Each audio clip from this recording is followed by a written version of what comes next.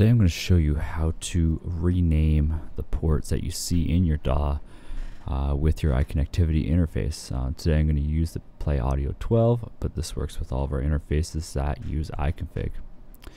So you'll need iConfig for this. It doesn't work with our Oracle 1. So go to the MIDI info tab. And what we're going to do is you're going to look under USB device jack. Now with some devices like the Mio 4 or Mio 10, you'll see the DIN ports on the top. Scroll down till you see USB device jack, and you want the one that's specifically connected to your computer for those names to show up.